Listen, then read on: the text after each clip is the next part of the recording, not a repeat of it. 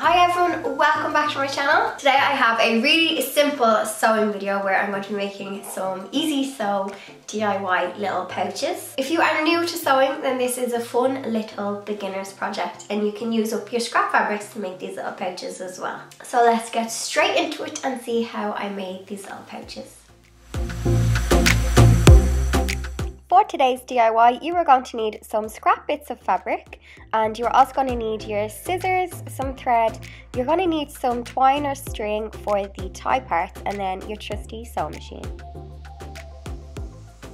So I started with a strip of fabric and I just ironed it to take out any creases.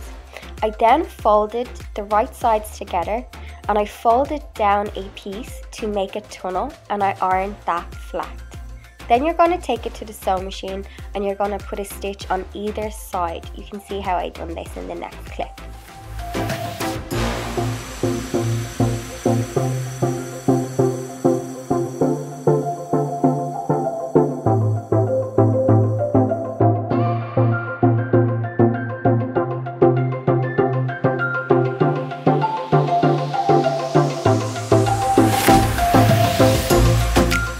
When sewing, don't forget to do a reverse stitch at the start and finish of your stitching.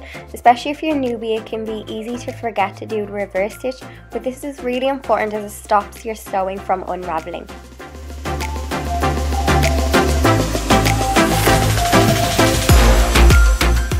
Once I was finished sewing, I ironed my seams out flat.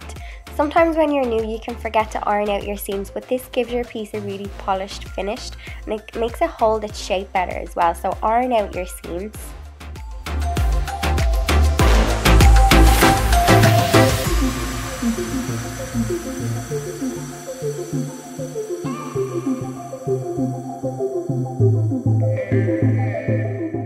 I'm now just sewing my tunnels closed, so I'm going to do a straight stitch down, leaving obviously a gap on the inside because this is where you're going to put your piece of string in to make your tie. Also, don't forget to do a reverse stitch at the beginning and end of your stitching to keep it nice and secure and in place.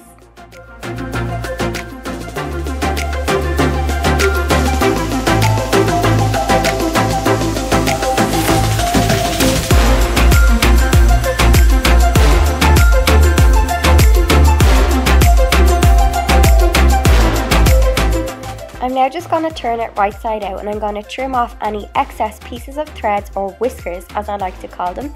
You can really poke out the corners to get a nice sharp point on them. And now we're going to get ready and we're going to pop our thread through our little bag.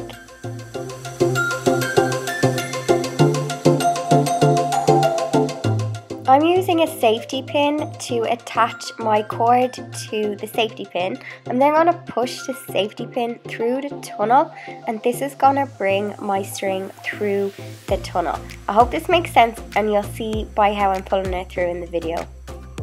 Once you have pulled it all the way through, you're going to bring it around the other side and you're then going to secure it with a knot. And you're then going to do the whole thing again, but just on the opposite side, and you're going to secure that with a knot as well.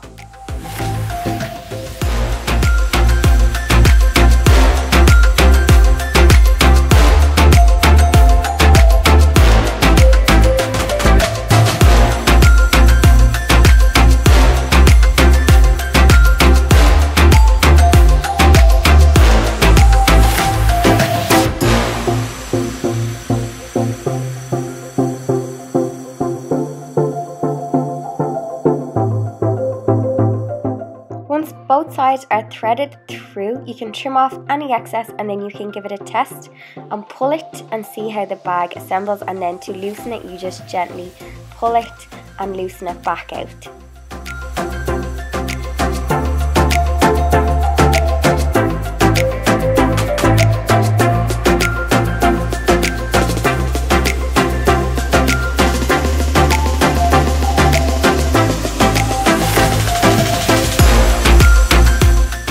So that was my little pouches. The best thing about this is you can adjust the size of the fabric to suit the size of bag that you want. So just extend it or make it wider depending on how big you want your bag. And if you have like tiny bits of scrap, you could just do the really small little pouch bags as well. So that is this week's video. I was trying not to talk as much because I know how annoying it is listening to someone congested. As always, let me know if you give these little bags a try. You can tag me on Instagram.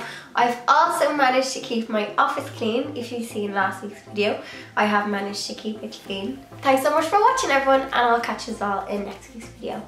Bye, everyone.